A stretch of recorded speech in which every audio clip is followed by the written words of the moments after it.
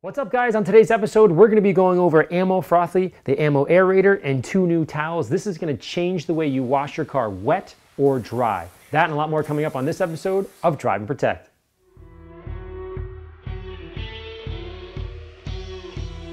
Okay, before we get started with how to use AMMO Frothe, the aerator, and the multiple towels, I wanted to talk to you a little bit about what was going on in my mind. What was the purpose behind creating something like this? Now, you guys have emailed me 1,000 times asking you about waterless washes. How come you don't use it in your video? How come you don't use it on this car? How come, why? That sort of thing. And I'm saying to myself, I've been very hesitant, as you can tell, because I just don't think they offer enough lubrication in that worst case scenario. And this worst case scenario is when you don't have water or a hose or lubrication. So I've been struggling with figuring out, it'd been easy just to come out with a waterless wash, but how do you make one that actually does what I want it to do and offer the most lubrication and lift the dirt in a particular way? And again, we're going to go over that in a second. So the backstory is basically I'm shaving one day and I'm putting a razor against my skin, and I get a lot of razor burn, and so I'm looking at the shaving cream saying, wow, this helps minimize it.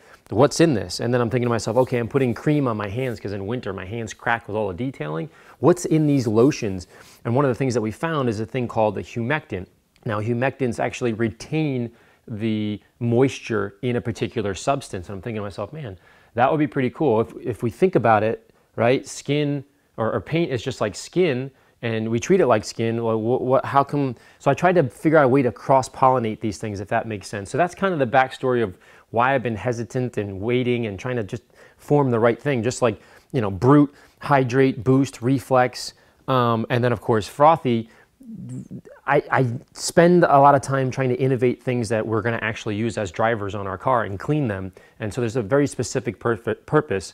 The same thing with Gelée I'm working on over here. I've gone through 50 different derivations of it because I want it to be very, very specific, and I don't come out with it until I'm excited. So that's why I'm really pumped to show you this product.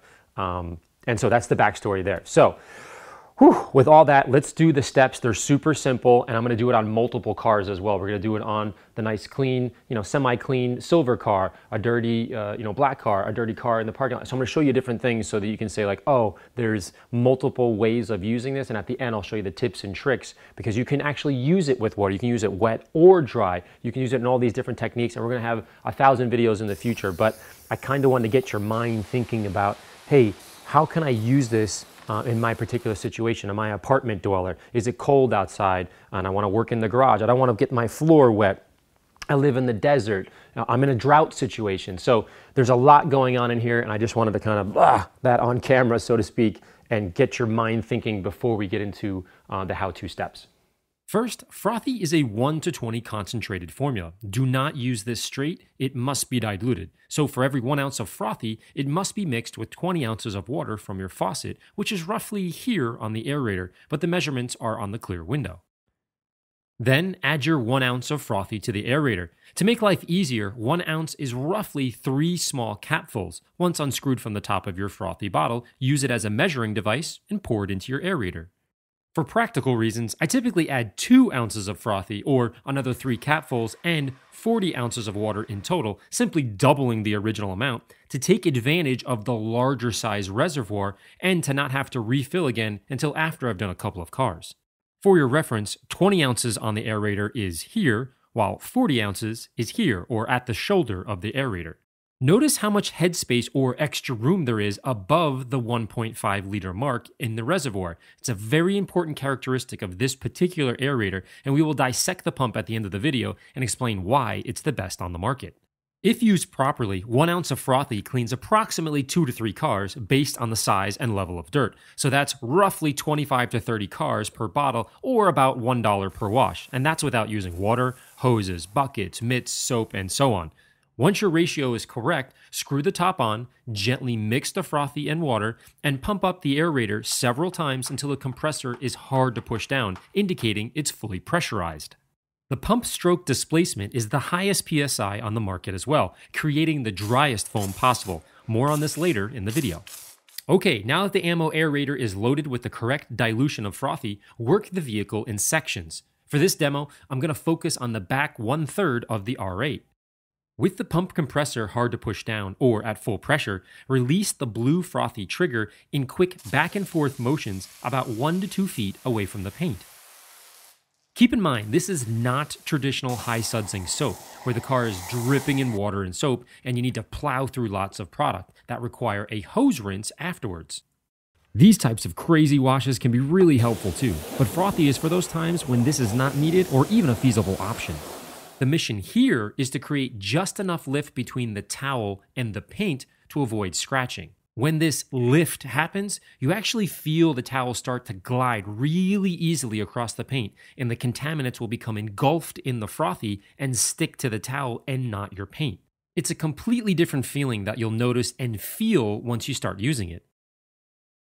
With that said, you can add additional layers of Frothe in areas that may have heavier dirt, such as the lower rockers, behind the wheels, and the wheels themselves. So regulate the quantity of Frothe as you see fit, but in most cases, less is more. Let the humectant do the work for you.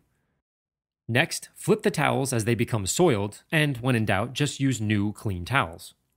At the same time, turning or rotating the towel as you wipe will keep fresh or unfilled fibers in direct contact with the Frothe and avoid potentially scratching your paint. Much the same as we do when drying with hydrate after a wash.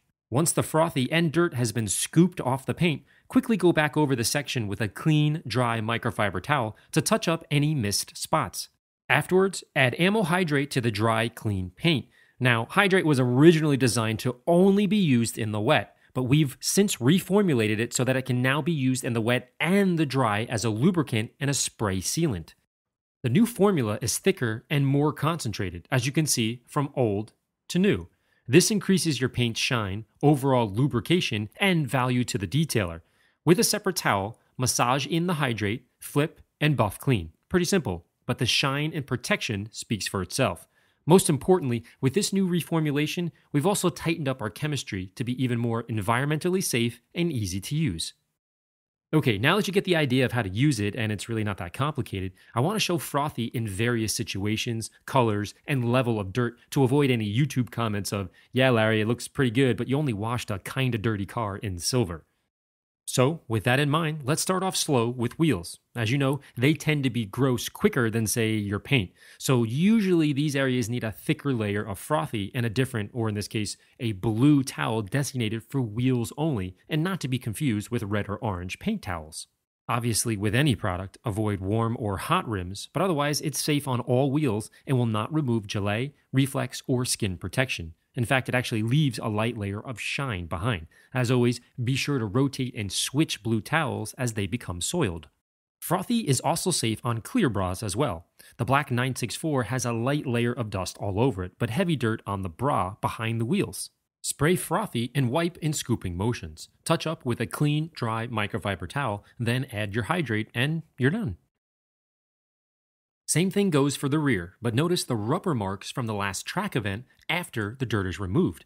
Because I have skin on the bra, I can simply apply skin again to a microfiber towel, gently wipe, and the rubber rolls off. Check out the link above for a full video of rubber and tar removal on a BMW M3. Frothe can also be used on engines for quick cleanups as well. This is exactly when you want to use the least amount of water from a hose, so it's a perfect solution for light touch-ups. Obviously, it's not going to degrease an old engine, but it will safely remove the driving dust and leave a like-new glow to plastic, metal, and carbon fiber. The front of the car is also dirty, but I've shown this clip a few times already. Now take notice of the evaporation in fast forward. I'll play it a few times backwards and forwards. That's the key to this working as well as it does. It's the humectant qualities at play. This is what gives you the lubrication and protection, but the evaporation is what gives you the hoseless capabilities. Okay, what about matte paint on the old Impala? Works great here too. This beast is really dirty from sitting out in what seems like our 100th nor'easter of this year. Afterwards, it's clean, but it's obviously not shiny because it's matte paint. Now onto my daily driver. It's pretty salty and could use a bath, but it's 26 degrees here, so not really conducive to a pleasant wash experience. With Frothe on the door, followed up by hydrate, the paint looks significantly shinier, but it's hard to see a massive pop on silver. So I asked if I could clean my father-in-law's car, who stands in as my double when I'm trying to focus the camera. Anyways, his car is filthy, dark blue, and covered in lots of bird poo. Perfect. First, I focused on one side of the car. Same steps as before. Frothe, wipe, rotate, then touch up with a clean orange towel, then add hydrate, and move on. Then I worked on the wheels, which were in desperate need of some love. Next was the trunk with the same steps. Then it was time to froth the well-fed bird poo on the driver's side door, then the rocker, and more bird poo on the hood. Once again, watch the lubrication evaporate, and for whatever reason, this makes me happy. Likewise, I always finish up with a specific window cleaner for glass. Clearly, using glass cleaner on paint is a huge no-no because there's zero, or what I would consider negative lubrication, but that's what makes it so great for glass and seeing through it with no smudges. Finally, I added ammo mud to the tires and the black trim for some extra pop. Plus, my father-in-law was standing 5 feet from me, carefully watching his baby, so I added a little extra bling just for him. Keep in mind, the leftover frothy will evaporate in just a few minutes, so don't panic. That's your active lubrication, and it will evaporate if left alone. On the way home, I couldn't resist stopping by every car and cleaning their door to see a before and after. The difference in shine is intense without removing any waxes or sealants. After the Outback, I remembered a friend had an old rusted out truck in the back of his shop that was disgusting, and I wanted to see how frothy could hold up to its years of dirt. So I frothed it in one spot and let it sit for a second or two, then wiped it with the orange and red towel. It lifted the dirt and left a decent shine to an otherwise trashed paint job. On the way out of the parking lot, and just as our next nor'easter started to roll in, I quickly cleaned my friend's car. Look at the depth and shine created in the two-step Hoseless humectant technique on just one door alone. When I got home, I actually noticed my driver's side door beating up after the earlier cleaning and the driving home and through all the storm, etc. Notice the front versus the back door. Clearly, a layer of protection is active on the freshly cleaned door in front and not on the back. Okay, as promised, let's dissect the AMMO aerator. Now, I've looked at a lot of units on the market, and I've chosen this one in particular because it is absolutely fantastic, the best by far. Here are the top 10 reasons why it is the best foamer on the market. But before we dissect the aerator, let's remember that pump sprayers come in two major categories. The most common sprayer is the one that spreads water and soap easily without having to pump a traditional trigger many times. This is what's used for applying clear bras, for example. The other type of pump stroke displacement sprayers are what's called foamers. There's a wide variety of choices based on the dryness of the foam desired, quality of the mold and material, seals and gaskets, as well as other important attributes. Here are my top 10 reasons for choosing this professional grade foamer over anything else. Number 1 is the pump stroke displacement of this aerator is 3.4 cubic inches, which is incredibly high. Meaning, with each stroke you're adding more air to your reservoir with fewer pumps and less work. The more air you have in your tank, the more consistent and clingier or stickier the foam is that you create. To create a higher quality of foam, known as dry foam, the AMMO aerator has 4 wattings instead of 2, known as pucks. These pucks combine to agitate Frothe with a consistent blend, releasing the exact level of humectant and lift to dry or unlubricated paint. Number 3, the blue trigger is extremely precise, meaning no false or accidental release of product when holding the handle or carrying the unit, which can be extremely frustrating if unintentionally triggered. Number 4 is all the seals are made of Viton synthetic rubber and are distinguished by its signature green color and its density, which is significantly higher than most types of common rubber seals. Number 5 is its oversized reservoir. Although this is a common 1.5 liter size, this unit allows for headroom or space above and beyond the 1.5 liters to allow the oversized stroke displacement to fill the top of the reservoir with higher PSI and quantity of that compressed air. Remember, the amount of compressed air is key to the quality of your foam output. Number 6 is having a stable base. Putting this down quickly to wipe the paint is very important. Having it fall over and break the nozzle while working is a huge waste of time and product. Next, the unit itself is made from a unique blown mold that is strong and incredibly durable. Retaining nuts, handle, and nozzle construction was the thickest material in my testing, leading to less leaks and nozzle breakage, and the fill marking window is much easier to read since it's contrasting colors. Number 8 is that it's easy to open when you have wet gloves on. The neck of the reservoir, grip lines, and the top of the nozzle are easy to hold and twist with wet hands, making life easier at the end of the job. Number 9, the pump handle is simple and ergonomic. The the user can pump the compressor from any hand position and use all 5 fingers for easier pushing. Last but not least, number 10 is my favorite, and that is the air release valve. By far the quickest, most conveniently placed, and the least hassle I've found, especially with wet and slippery hands. This valve must be used every time before putting any compressed tool away, so it better be comfortable. So here's the bottom line. This is the highest quality, longest lasting foamer that creates the driest and thickest foam on the market. And remember, to keep any foamer running smoothly, don't cross-contaminate products within the aerator to avoid premature degradation, much the same practice as wash mitts, towels, and so on. However, you can leave the remaining or unused frothy mixture in the aerator for your next usage as long as the pressure is released.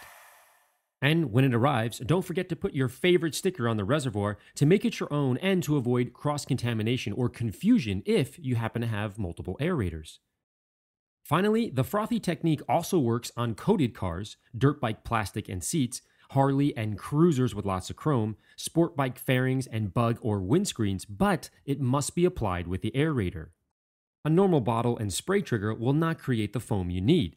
Also remember that Frothe will remain in the creases and crevices for a few minutes because you're not rinsing them with water. This is 100% normal. It's your active lubricant, but it will evaporate in about 3 minutes if left alone, or you can simply use compressed air or just blow it out in 2 seconds. Likewise, remember, this is a 2-step process. Basic wipe and go type products do not offer the lubrication needed to remove dirt, so follow the simple steps and minimize scratching when water is not available. Okay, using Frothe in the 2-step method is clearly pretty simple, but as I mentioned earlier, you can actually use Frothe as a lubricant with other wash methods or techniques. If you do happen to have access to a hose, great, use it. The more lubrication, the better. Simply rinse the car down, knock as much dirt off as possible, apply Frothe, and wipe as before. Then simply follow up with hydrate and you're done. Now you've found another way to increase lubrication on your paint, but at the same time, avoid bringing out tons of tools, buckets, products, and so on. What if you have a local self-serve car wash near you? That's cool too. Instead of lugging a bunch of buckets and soap and a brush in your trunk, all you need is the aerator, some towels, and hydrate. Just heavily rinse the car with the wand to knock off the heavy dirt, then follow the same 2-step process of Frothe, rotate the towels, and a final wipe with hydrate, and you're good to go. No sense in using a brush to scratch your paint. Microfiber towels are literally designed to pick up or lift and hold. Brushes are designed to push. Not a good idea for paint. And if you have a hose and are performing a proper full wash with soap, buckets, and mitts, that's great too. You can froth the paint or your wash mitt before you get into the areas of high concentrated dirt, or areas that require a bit more lubrication than others like the lower rocker or the rear bumper during a normal wash with a soapy mitt. Let me be crystal clear. AMMO Frothe is a lubricant that helps lift dirt in the worst case scenario, or in our detailing language, that means dry or non-lubricated paint. In other words, without the assistance of a hose or water, hence the name Hoseless Lift. But I'll always encourage you to do the best and most lubricated wash your circumstances will allow. And unfortunately, sometimes those circumstances are without water. But now you have a solution for a safe and lubricated cleaning without a hose. All right, guys, well, that's it. We went over AMMO Frothe, the aerator, and the new hydrate. This has been an amazing experience, and you guys have been super, super cool. You sent me a zillion emails asking about waterless washes, and I've been working on this for a long time and came up with this kind of, this hoseless thought. And, my inspiration is really you guys. So thank you again for that. I do believe this is going to be a game changer at the size or the magnitude of AMMO hydrate. In that it brings a lot of lubrication. I think it's going to solve a lot of problems for you guys out there in terms of scratching the car in that situation where you don't have any water. So really cool chemistry behind this and the humectants and things like that. Big thank you to you guys for doing all that stuff and kind of motivating me to think that way. Anyways, if you have any questions, shoot me an email, larry@ammonyc.com. Thanks for watching.